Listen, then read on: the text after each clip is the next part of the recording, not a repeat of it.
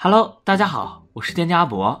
7月2日，对于英雄联盟 LPL 夏季赛观众来说是漫长的一天，因为7月2号的3场比赛都打到了 BO3， 场次直接拉满。首先，第一场 LNG 和 LGD 的比赛就打得很漫长，甚至其中一局接近1个小时。结果 GDG 和 FPX 的比赛也打满了 BO3。之前一场不败的 GDG 居然败给了垫底的队伍 FPX 更换上单取得奇效。随后焦点战 TES 和 WBG 的比赛终于开打，不少观众都调侃 WBG 和 TES 估计6点多吃完饭等着打比赛，结果9点多才开打，估计选手都要麻了。最终 TES 在 BO3 中顺利击败 WBG， 但是比赛结束之后却出现了很大的节奏。首先第一局 WBG 领先1万左右的经济惨遭翻盘，骚粉关键时刻的失误送了 TES 一波大的，让 TES 抓到机会。这局 WBG 本来牢牢占据主动，但是输掉一波团被带走，实在让粉丝难以接受。不过好在第二局 WBG 也没有放弃，而 TES 这边则是出现了失误， WBG 成功扳平比分，双方进入 BO3。 这也意味着解说们要解说将近10个小时，如果换着一般的解说早已崩溃。而xinyi也是有点生无可恋，没想到7月2号的比赛能一直进行到12点多。进入第3局，双方打得有来有回。6分钟，阿水在野区拿到双杀。15分钟 ，WBG 在峡谷先锋团打出0换4。在关键的23分钟大龙团中，阿水泽力闪现向前，疯狂输出，终结老鼠。骚粉的猴子被露露变羊 ，WBG 迎来一波溃败。TS 拿到大龙后，初步奠定胜局。最终凭借31分钟的中路团战 ，TS 顺利拿下 WBG， 赢得胜利。泽晒和骚粉以及幻风在比赛中都出现了明显失误，甚至有人调侃 WBG 暂停的时候，选手们是不是打了一架？不得不说 WBG 和 TS 这场比赛还是打得很精彩的，剧情跌宕起伏，突出了一个尽兴。然而令人没想到的是，女解说童熙比赛后却遭到了爆破，被喷惨了。起因是第3局阿水 JK Love 表现神勇，但是童熙认为左手的几个立场放得不错，所以应该给左手。而第一局童熙也没有将 MVP 投票投给阿水，惹怒了一些阿水的铁粉，认为童熙的投票过于主观。还有人认为童熙喜欢 JRF 和 Viper， 凡是有威胁的选手都不会投出 MVP。 除了童熙被爆破之外，管泽元赛后也遭到了质疑和吐槽，毕竟 WBG 和 TES 都是妥妥的流量队，赛后节奏大也是在所难免。在这个赛季 LPL 引入了投票评选 MVP 的机制，目的是减少赛后 MVP 评选的争议。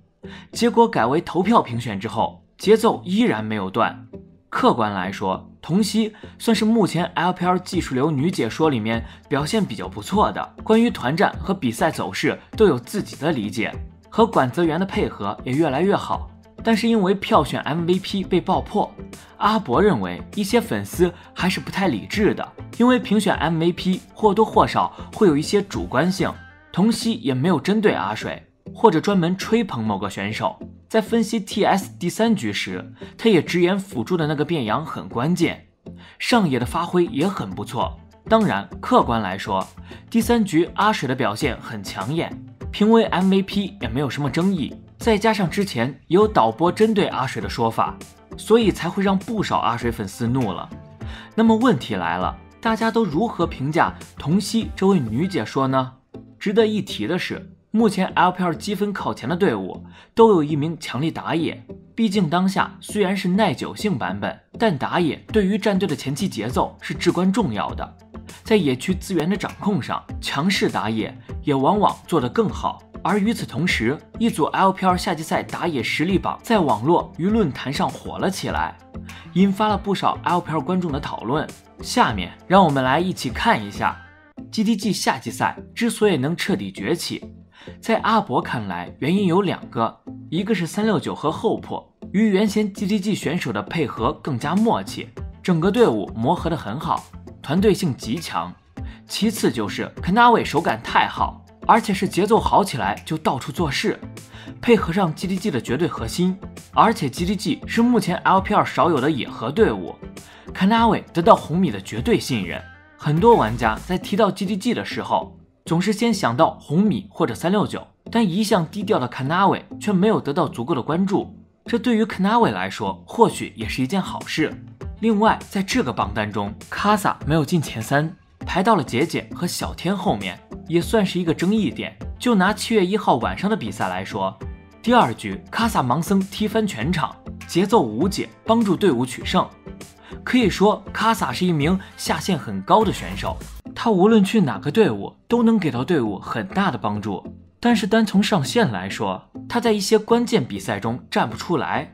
这一点上确实不如小天和姐姐以及肯纳维。小天在春季赛就是队伍大腿，夏季赛依然很稳，排在前3，阿伯认为也不是没有道理的。在这个实力榜中，和Karsa平级的是骚粉和魏。虽然骚粉一直被玩家们嘲讽为首富，但进入夏季赛以来，骚粉经常成为 WBG 唯一大腿，尤其在队伍逆风的时候能站得出来。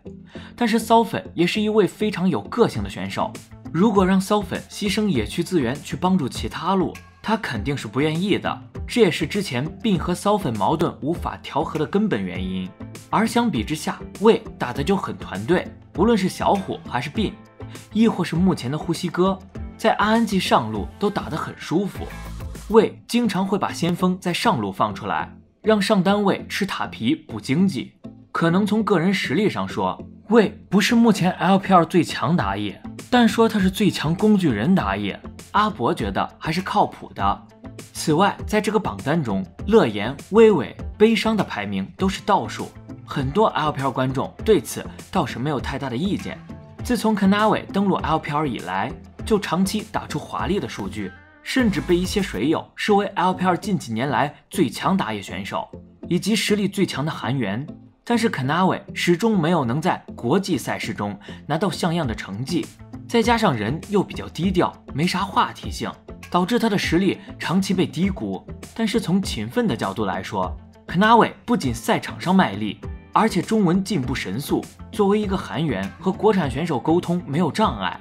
确实是值得肯定的地方。阿伯也希望肯纳维和369能在这个夏季赛拿到好成绩。当然，版本一直在变动，究竟版本调整后哪些打野选手依然能有不错的表现，让我们拭目以待。那么最后问题来了，